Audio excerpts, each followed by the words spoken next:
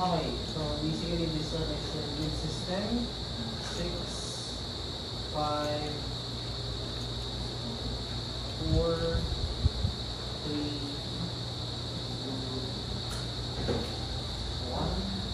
And then we have a meter sa stat. Okay, next, go to load calculation.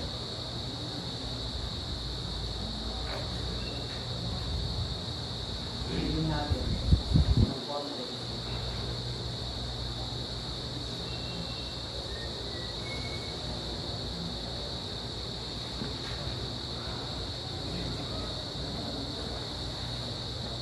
Let's say for example, that for your load calculation, by the way, for your load calculation, what would be our objective? Okay? Our objective is to represent this particular building into its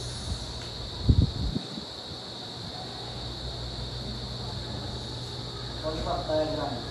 Okay? Yan. Hindi pa natin kailangan i-solve yung frequency ng bawat isa. Okay?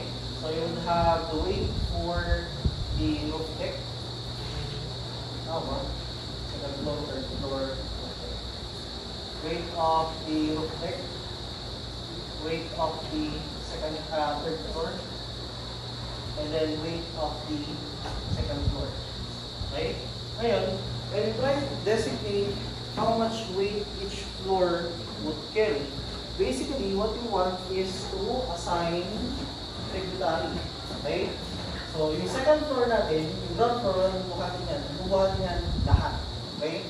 So, yung second floor, naka-assign sa kanya para dito sa rolling of meter. Second, third, roof deck. Okay? So, sa second floor, ang naka-assign sa kanya is kalahati ng third floor, tapos kalahati ng ground floor. Ito yung mapupunta sa second floor na mass. Okay? Next naman is para kay third floor, of course, what will happen next? Sa kanyang kalahati niya, at sa kanyang kalahati na hindi kinuha ni second floor. Okay?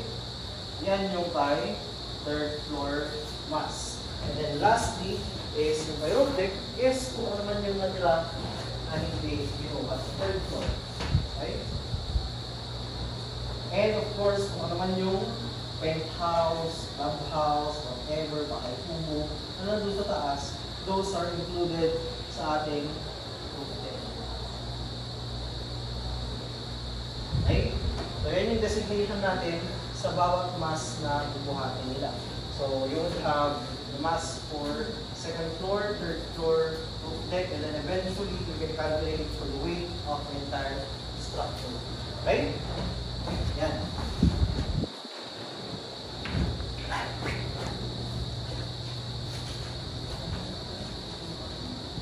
So, load calculation tayo. Lagay natin dito is roof deck.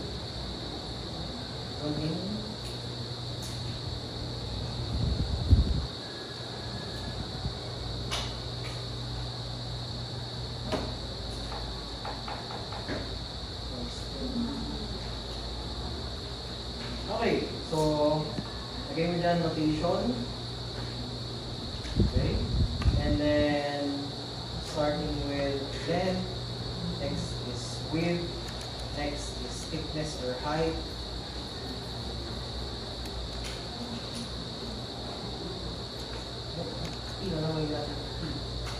Okay, and then of course density. And okay, and then eventually weight. Okay, density is starting with your enforced concrete members. We assign 24 kilonewtons per cubic meter for the density of our structural members. Starting with columns. Okay, columns. So, yung column natin, starting with roof deck, yung roof deck natin, if you try to take a look at your column, the roof deck, that is third floor column, ang ginamit niya is 300 by 300. Tapos, ayun lang, sa columns. So, yung length natin is basically 0.3, width natin is 0.3, height natin, or thickness or height natin, is kalahati nung, buhatin nung, kalahati nung third floor. So, 1.3. May nakalimutan pala ako, N. Insert. Bakit naman siya? Ay, wait natin next. Kaya natin dito N. Basically, that is the number of units that we have. So, how many columns do we have? That is 5, 10, 15, 20, 28. 28 columns. So, the weight now is simply your volume. Volume times the number of units that you have times the density. Yan. Okay? Next is beams. Sa beams natin, meron tayong dalawang direction. You have your alphabetical and your numerical. Okay? So, second floor, third floor. Ay, hindi yung designation ko. Sorry. That should be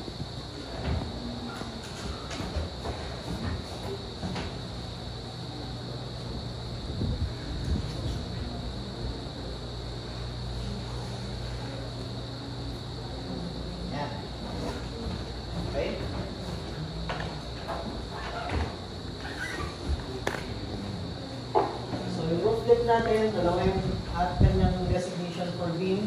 You have along the numerical and along the alphabetical. So beams, lagyan mo na dito alp or num. Okay, nambit na. Okay, so sa num, meron tayong what? Okay, along the numerical, ano din niya sabihin? Meron tayong 4, 4, 6, 7. Along numerical. So parallel with the numerical grid system. So, lagay ko dito is 4, enter, meron akong 6, and meron akong 7. Okay? The width of that one is, anong width natin? Width natin for the numerical grid system, that is 0.25, 150. And then the thickness of that one is 400, 0.4. Okay? Next, bibilangin natin ngayon. Ilan yung 4? That is 1, 2, 3, 4, 5, 6, 6, 12. Parang nangyari na naman yun. Turo mo nga kung bakit. Yan. Tutuloy natin yung video. Bakit 12? Tingnan mo bakit 12. May estimate lang tayo dito. Yung 4. Yan, isa. 5, 6, 7, 8, 9, 10, 11, 12. Very good, sit down. Ayun. Next, yung 6 meters naman. That is 1, 2, 3, 4, 5, 6. And then last is 7 meters, 4. Okay? Density is, again, 24, 24, 24. And then weight, copy lang natin yan. And then paste, drag that down. Yan. Next is along the alphabetical. If magkakaiba yung schedule ng beams ninyo, then you should abide with those schedules. Okay? Kung ano man yung, ito napaka-typical na example. Kaya i-encourage ko kayo na kayo gumawa ng mismong plan ninyo para you can make it as simple as possible such that your analysis can also be simple. But of course, we try to prohibit symmetrical designs. Okay, along the alphabetical, you have 4 and 5 only. So 4 at 5, ating length. So along the alphabetical, 0.25 and then 0.4. Next, bilangin natin yung 4. That is 1, 2, 3, 4, 5, 5, 10 plus 4, 14. Next, bilangin natin yung 5. 1, 2, 3, 4, 5 plus 4, that is 9. Enter. Density is the same. Drag that down. And then weight, drag that down. Okay? Next, punta naman tayo kay slab. Okay? Yung length natin, of course, you simply get the area, no? So, yung, kung area ang pag-usapan, it is 4 plus 4, 8 plus 6 is 40 plus 7 is 21. 21 by, lagyan na natin sa 21. Next is You have 4 plus 4 is 8 plus 10, 18 plus 4 is 22. Thickness is, 0.125. Okay, of course, meron tapyas doon. Huwag kayo mag-alala. Tatanggal natin yan. 1. Okay? Density is 24. Ngayon, ang pag-compute natin, of course, is yung area muna nung gross. Okay? Dalawang parenthesis. This one plus or times this one. Okay? And then minus, yeah, 9 by 7. Okay? 9 by 7. Kung diskumpiyado ka sa isusulat mo, lagyan mo na lang yung operation. Okay? Close parenthesis. Okay? Next, times the thickness, times the number of units, times the density, 10. Okay? So that is the weight of your slab. Next, punta naman tayo sa ceiling. Then you have ME, EE fixtures. Yan yung electrical works, tapos mechanical works, MEE fixtures. Okay? Diba? You also have tiles on mortar bed. Kunyari may tiles doon sa roof deck natin. Tiles on mortar bed. Okay.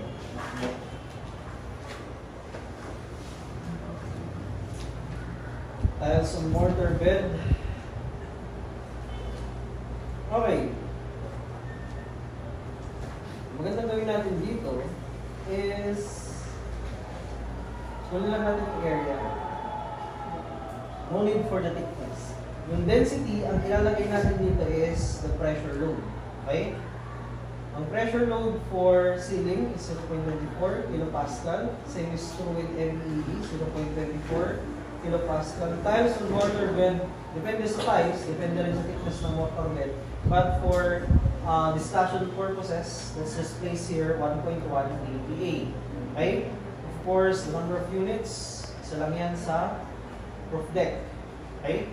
Next, yung thickness, lagyan na lang natin dito yung area. Okay? Yung area natin is, what is that again? Yan. Okay, ito to, copy, then paste. Okay, sorry.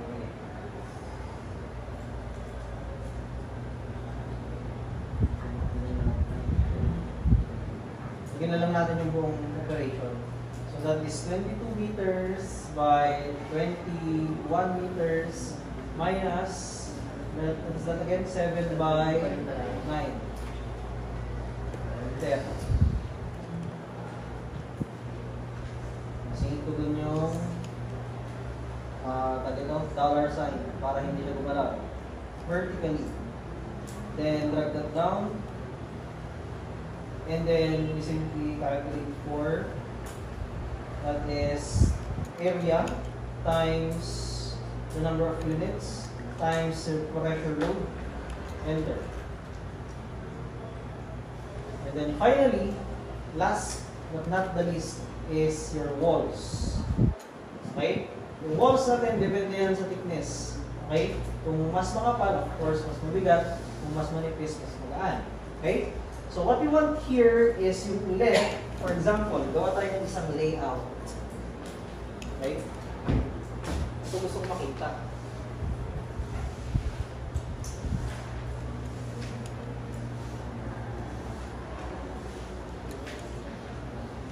Left. Tapos, sama sa perimeter wall. Yan yung ating 5 inches. And then, ang ating interior wall or partition walls. So, yan. Ay, guide.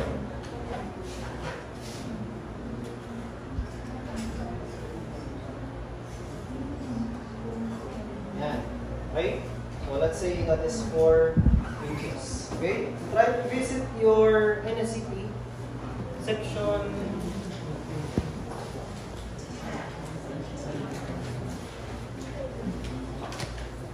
Say what?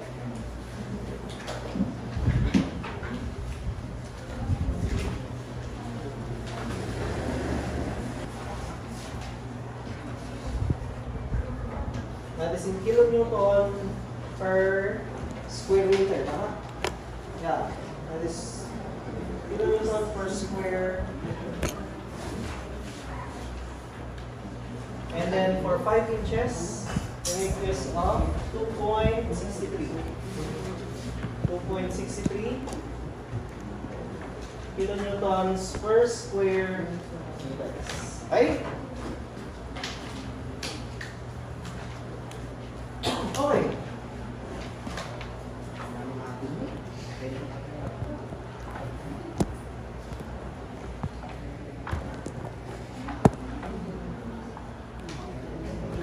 Okay, punta tayo. Ito ang titignan natin, ano? Punta na tayo kay 4 inches. Okay? 5 inches. So, ito naman yung notation natin. 5 inches is along A. Okay? So, along A. Meron pa ba? That is along B. Next, meron pa ba? Along C. Wala na. Next, along the numerical grid system. You have along 6. Next is along 4. And then last is along 2. Yun. Okay? Next, yung length natin. Yung length nung naka A, as in si A. Yun. Ano na kahaba? That is 4 plus 4 plus 5 plus 5. How much? 18. Ay, sorry. 4 plus 4 along A. Tapos hanggang doon lang siya on sa blue. Okay? That is 4 plus 4 plus 5 plus 5. Okay? 18. Next, along B. That is the long span, 8. Next is along C. This is C. 10. Next, along 6. Nasa si 6. Pag ano, that is 4 plus 4 plus 6, 14. 14 ah. Ano po 16? Bulo ko na sagot ba? Next is along 4. Along 4, isang span lang, 6. Next, last is along 2, saan yung 2? And 2 is the long span, 8. Yun. Okay? Next, W, yan yung thickness natin, 0. Pero huwag din natin ilagay yan. Kasi alam natin 5 inches. Next, the height. Height ng ating wall. Okay? So, again, nandun tayo sa roof deck. Okay? Basically, you are what? You are calculating for yung load nito, no? So, hati niyan, yun yung taas. Okay? Yan lang yung ating concern.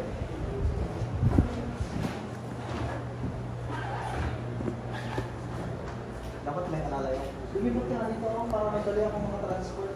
Thank you. Pag may kailangan akong explain. Height is 1.5. Thank you. And then, simply drag that down. Next is N. Instead of N, nalagay ko dito area. Okay? Area.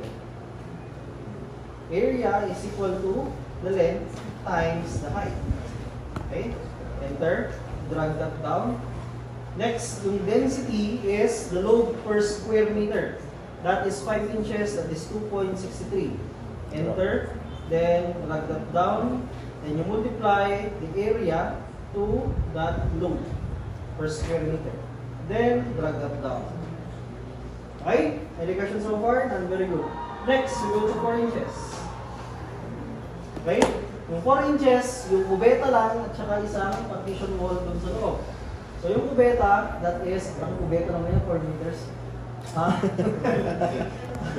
Anyhow, just for discussion purposes, that one is along, yung pahiga mo na, along 5. Tapos meron tayong along 4. Along. And then along 3. Mas mahabang siya mo naman yung 5 meters. 5 minutes. Baka kwarto naman yan. Dalawang judgmental.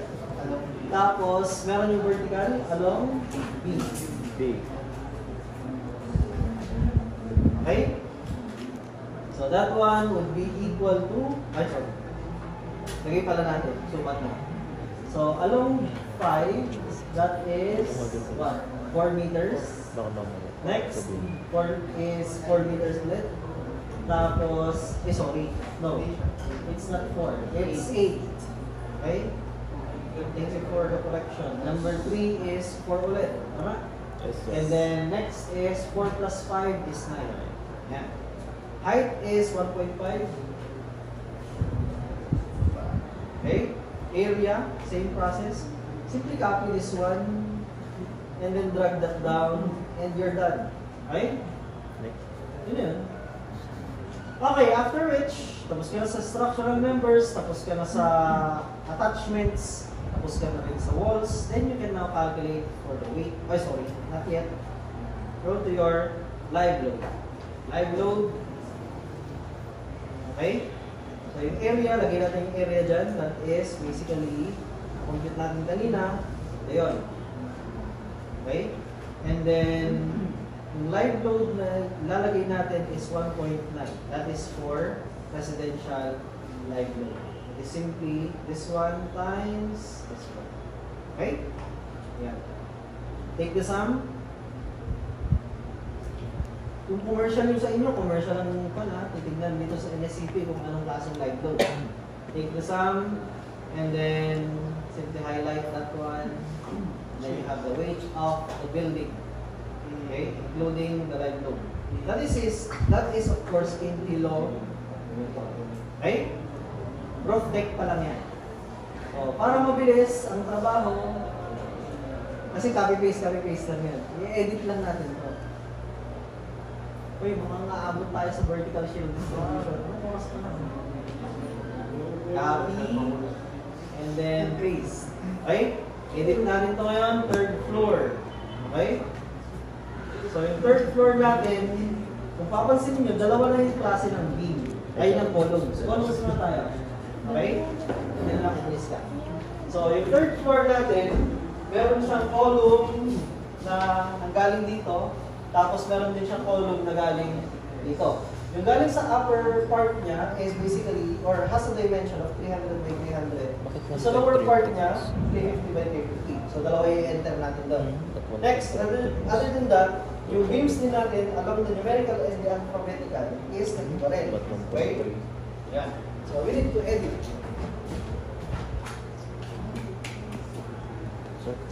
So yung columns muna tayo. Any questions so far? Sorry.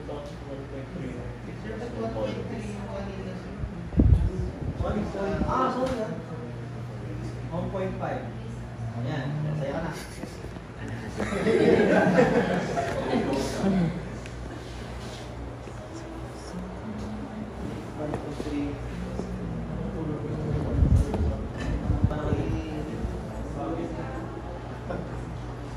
Or insert.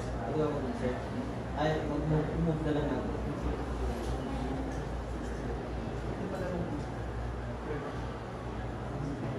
Ay, hindi. Okay lang yan. Kasi, let me explain. Okay? Yung baluster na yan sa mga hanap, nandito siya. Nandito. Yan. Eh, yung kinocompute mo, yung nandito. So, nung tinapyas mo gano'n, kung isama siya doon sa 1.5, then, kasama siya. Okay? Pero pag hindi siya isama, dito siya magbibilong. Okay?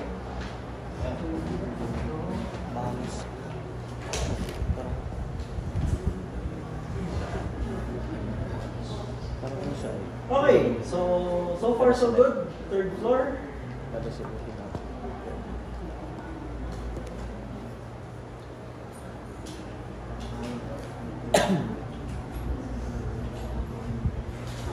Okay, column. Magdadagdag lang tayo. Instead of 1.3, that is also 1.5. 1.5 sa taas. Tapos yung sa baba, 0.35 by 0.35 by height niya is 2. Very good. Number of columns, 28. And then density is the same. Then, drag that down. Yan. Next, beam. Okay? Pareho lang yung mga sukat niyan. Ang papalitan lang natin is yung width at saka yung thickness. Okay? So, punta tayo sa third floor. Tapos, along numerical. Okay? Numerical natin is 250 by 450. So, papalitan natin yung 400 ng 0.45. Okay? And drag that down. Next, lipat sa kanila, alphabetical, 250 by 500. So, papalitan natin ito ng 0.5. Then, drag that down. Slab, the same lang yan. Next, ceiling, the same lang yan. Okay? Kunyari, para-paraho yung units natin sa tatlong palapag na yan. Next, sa walls, pare-pareho. Ang may iba lang this time is yung baluster. Okay? Sa ating corridor. Okay? So, starting with the baluster, that is 4 inches. Okay? So, that is along 6. Pagkapangin na natin. Along E. Next is along B. Tama yan? Along 3, sir. Yeah, D, tapos EB, tapos along 3. Next is along 1. And then last is along A.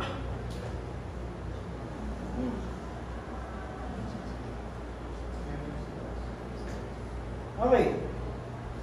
Length 6. That one is 7 meters. Next is E. That is 4, 4, 5, 14. Or sorry, 9, 13. Next is D.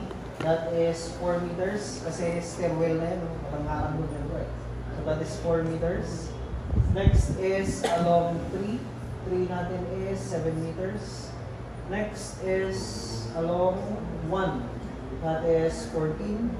And then last is along A is 4 meters. Okay? Yan. Next, height. Ano yung height niya? Usually, ang baluster nasa 1.2 meters. Standard. Ang baluster kasi, ang standard, according to the architects na nakakonsult ko, yung pwede kang magganyan. Okay? Tapos pwede mo lagay yung kape mo habang kausap mo yung jowa mo. Kung may jowa ka. Okay? Pero kung wala, kape na lang. Then, drag that down. And then, after which area, copy na lang natin yung buong yan. Copy, paste, drag that down. Yan, tapos na. Meron ka ng load ng third floor. Okay? Wala, lagyan natin ng lagyan natin ng border. Anong color? Medyo ka magaling. Border. Color. Color. Yan. Para ma-demarcate lang natin yung mga nagawa natin. Okay? And then last, papihin na lang natin to. Tapos ang i-edit na lang natin is yung column at saka beam. Okay? So this becomes second floor. Okay? Yung column natin, 0.35 by 0.35. Height niya is 2. Sa baba niya naman, it would be 0.4 by 0.4. Tapos height niya is also 2. Next, beam along the numerical. Okay?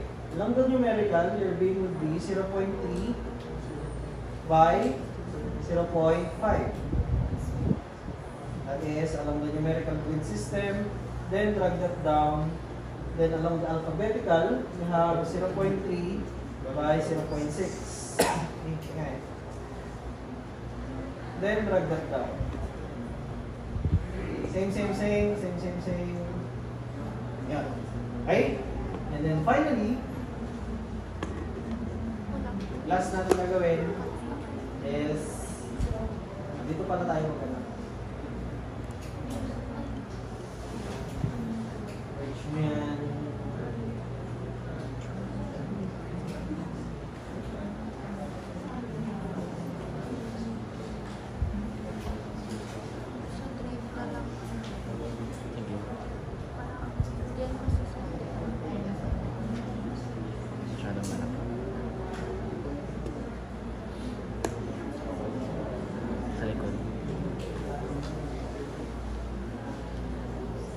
Okay, so for your lollipop diagram,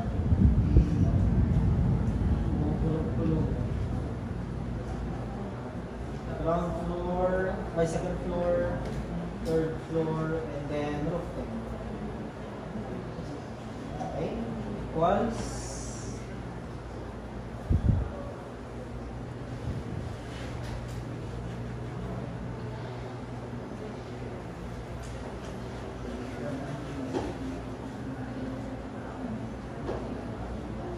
okay. Next, total weight equals sum, open parenthesis, or sorry, pagkain na lang natin. Yan plus ito equals number. Ang traffic na. Kilonewtons. Okay? Next, we are now to calculate for the base shear. Okay? Pwede naman buhayin mo? You have your north-south direction and your wala na. East-west. Very good.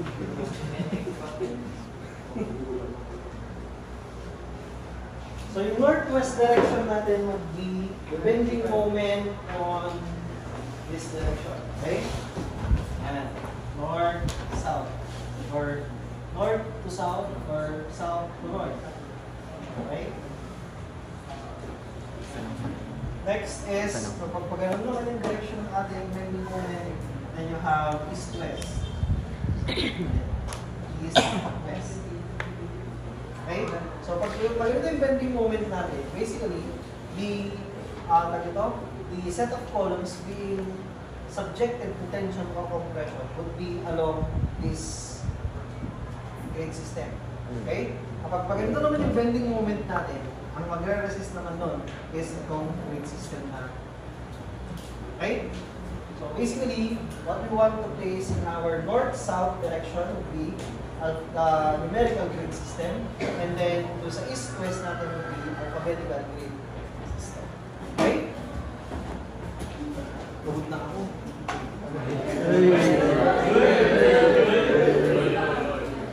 Okay.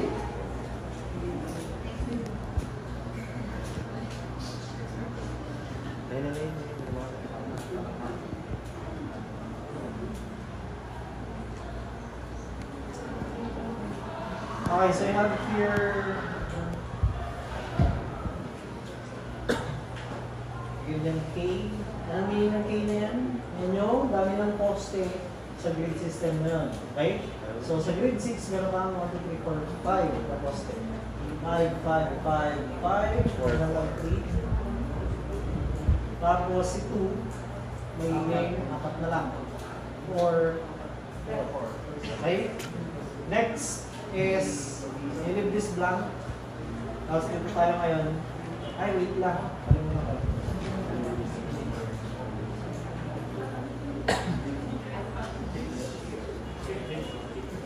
Base shear is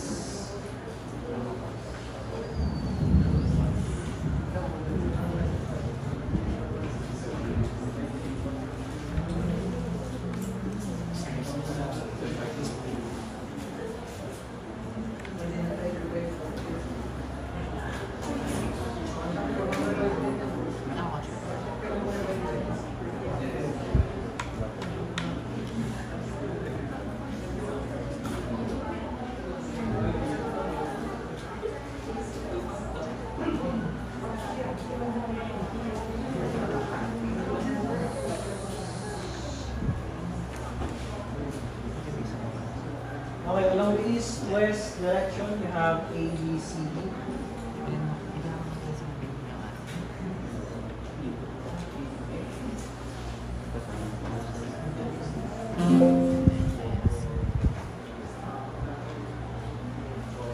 So, 1, 2, 3, 4, 5, 6. 6, 6, 6, no, 6, tapos 4. Check mo, dapat yung total nito is equal sa total nito. Pareho naman. Next is you calculate for distance x and distance y. Ano naman yung distance x and distance y na yan? Okay? So you try to place your Cartesian coordinate system's origin at the extremmost. Bahala ka kung nalalagay. Pero ako nalalagay dito. Okay? So 0. Then you have your x-axis. And then you have your y-axis. Okay? Y-axis, x-axis. Ngayon, ano yung x and yung y? Okay? Si north-south, since ang mag-measure natin yung north-south is in the vertical direction, ang measurement natin is, the vertical? So that is basically distance y. Okay? While southwest is basically measured horizontal. So siya yung distance x. Okay? Okay. So isa-isahin natin. Si 6, with respect to the origin, what is the distance? That is distance y. That is 4 plus 4 plus 5 plus 5. That is 18, 22. Yan. Next, si 5 minus 4 is 18. Next, si 4 minus 4 is 14. Next, si 3 minus 5 is 9. And then 2 is 4. And then distance of 1 is 0. Simple as that. Okay? Next naman, si distance x, that is basically 0. Next is 4. And then 4 plus 4 is 8. And then you have what? 14. And then you have 21. Okay? Nakuha so far? Yes, sir. Next, you have your k times this one. K times y. And then k times x. Kx and ky. Okay? Okay, that is equal to this one times this one, enter. Then, since you drag that down, Sir, J ay, times. sorry. Huwag niyong magalit. Equals this one times that one. Okay? And then, ito naman equals this one times this one. Okay? Kuha? Next, solve natin si bar x. Ano ba yung bar x? Insert symbol.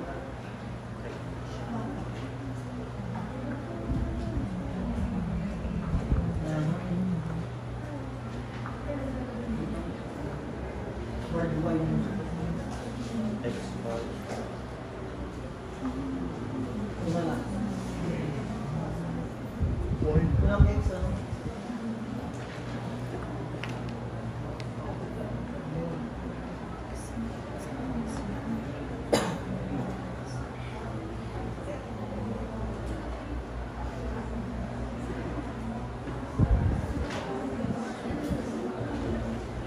Ayun na naman kayo.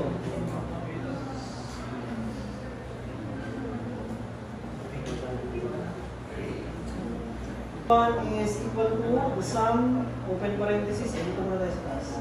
Equals the sum, open parenthesis, okay, close parenthesis divided by the number of, please keep quiet,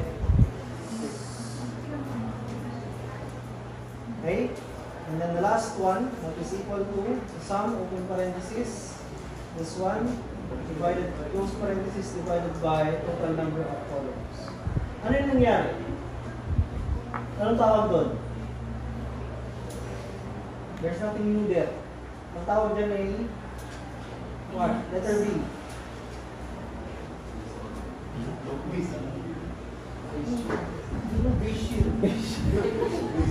Bobo to.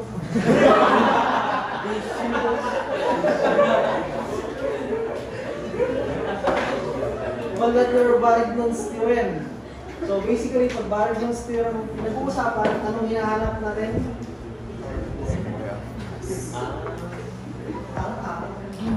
Ano hinahanap natin? Center of mass. Center of? Mass. No. Ay. Rigidity. Rigidity. Why? Kasi ang ginamitan natin ng Barrington's theorem are columns. Okay? Ngayon, ang pag ginamitan natin ng Barrington's theorem is yung mismong geometry ng building, that is center of gravity. Okay? Area of floor. Okay? And then, getting the difference of center of rigidity and center of gravity, that is your eccentricity. Okay? That is how you develop your building construction. Okay? We'll cut it there. Wait na ako.